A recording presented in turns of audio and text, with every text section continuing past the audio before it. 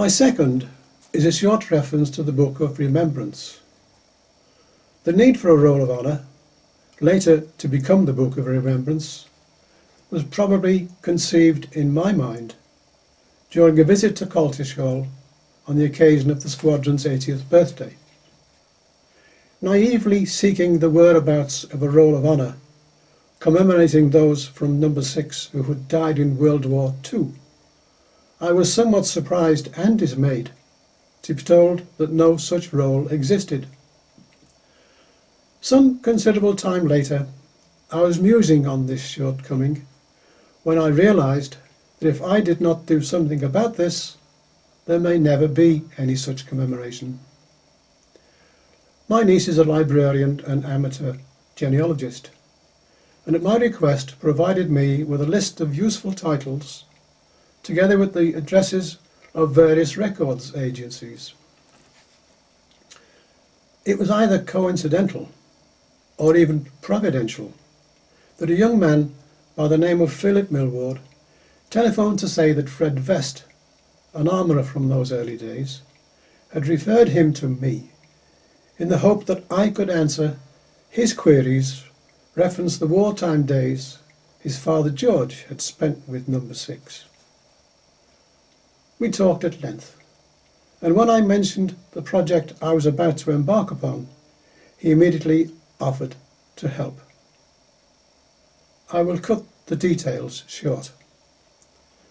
The first document was supplied by the Commonwealth War Graves Commission in response to a request from Phil for the names of all those from Number 6 Squadron who had died in World War II. The tome was 15 to 20 pages of names from every Number 6 Squadron and other Number 6 units in the whole of the Commonwealth, covering the European, Middle Eastern and Far Eastern theatres of operations. It took me weeks to separate the likely from the unlikely names, and a further 12 months research of this and other sources to reach our conclusions for a World War II Roll of Honour for Number 6 Squadron. My failure to secure the services of a calligrapher, whom I had hoped would produce the Roll of Honour as a parchment, encased in a glazed wooden frame, together with the lack of interest by the local printers in short order production, led me to seek the assistance of Ken Hopper, editor of the Squadron Association newsletter. Phil and I presented our versions, from which Ken eventually produced a highly satisfactory draft, and I requested that he, as a committee member, offer to the chairman, Group Captain Alistair Christie, for his approval. The reply came as a surprise. Why had I ignored all those who had perished from January 1914, being the date Number 6 was formed, at the expense of World War II? He was right, and Phil and I resumed our labours.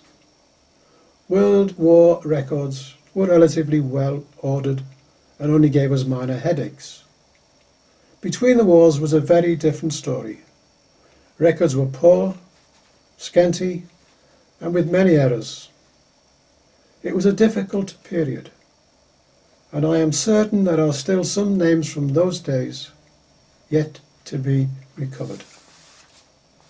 World War II we had already completed, and by post-World War II the collective experience we had gained made this phase much easier. The last mile is most certainly the longest mile. Phil and I had discussed the possibility of error from making a wrong call on some difficult evidence, that somebody would query a missing name, and the publication would undoubtedly draw even more comment. I decided it was time to close our researching. It had become obvious from the number of names gathered that the Roll of Honour would now have to be a Book of Remembrance. Once again I called upon Ken Hopper, who, with his usual good patience, translated our drafts into excellent book form, and in recognition of his enthusiasm, I asked him to take on board the printing of the book. Overall, the project took 2 years and 7 months to complete. Copies have been presented to number 6 RAF Squadron, number 6 RAF Squadron Association, to the RAF Museum at Hendon, and to the Air Crew Association.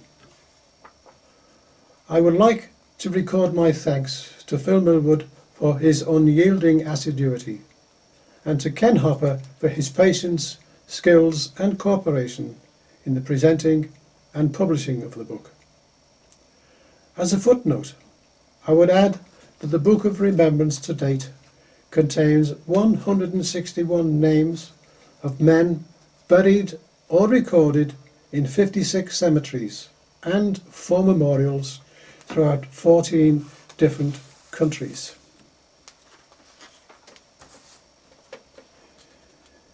It is not only a legacy to the widespread involvement of number 6 RAF Squadron, but also illustrates the price they were called upon to pay. Thank you.